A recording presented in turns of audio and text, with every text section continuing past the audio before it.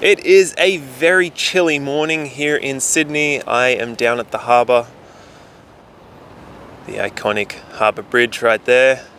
On a rather cloudy day, it's not looking as spectacular as it normally would, but still, it's a nice sight. So I thought I'd shoot a quick video because I had a conversation with someone yesterday and it reminded me of an experience that I had early on in my business journey. And that was when I was going to a lot of networking events. I was meeting a lot of people, and I had met this accountant, and we'd organized to have a coffee and discuss business a bit. I'd discuss my business, they would discuss a bit about their accounting, and yeah, we'll go from there. And as I was driving to this meeting, they called me and said, hey, you know, something's come up, I can't get to the cafe. Can you just come to my friend's apartment and we'll have coffee there with them instead? I was like, well, that's a bit weird, but sure, okay, I'm almost there.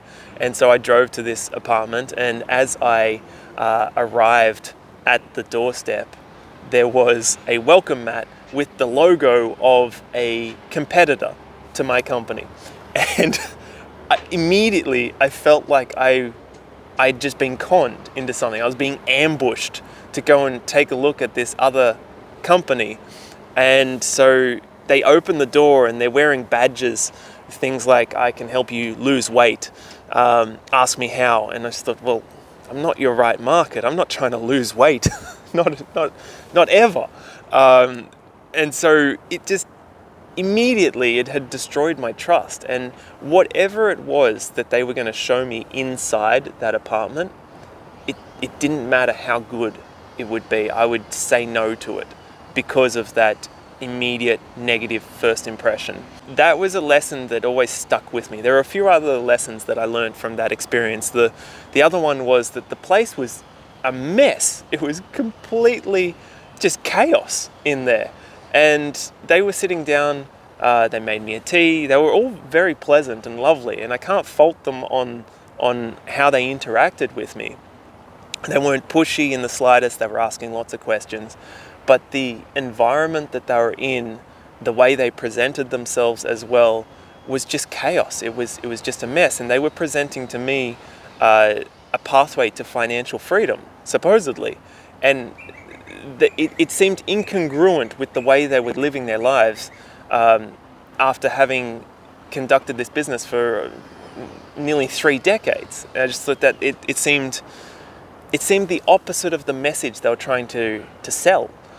They were speaking negatively about the company that I'm partnered with. And it doesn't make sense. If you meet someone who is with another company, working with your competitor in whatever field you're in, it doesn't make sense to immediately try and put that company down, try and say, well, I heard this person say this about it. That's immediately going to get someone's back up.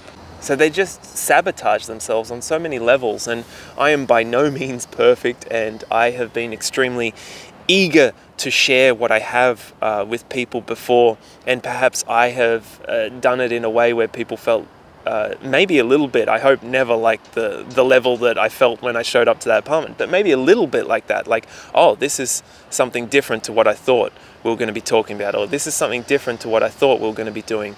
And I apologize for that because certainly it's a work in progress, and sometimes you can be so excited about something and so eager to share it with someone because you know they would be amazing at it, but it doesn't mean you should ever resort to trying to trick someone into meeting with you, trying to manipulate them to take a look at something.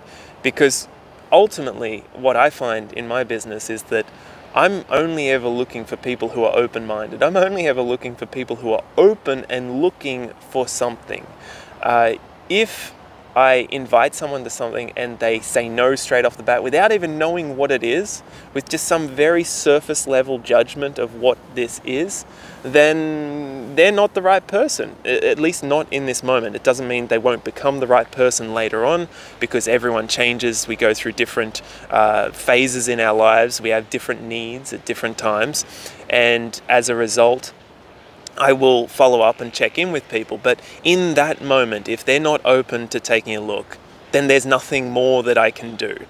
other than saying something along the lines of, I'm totally comfortable with you, this not being for you saying no to this. But what I'm uncomfortable at is you never knowing what it actually is.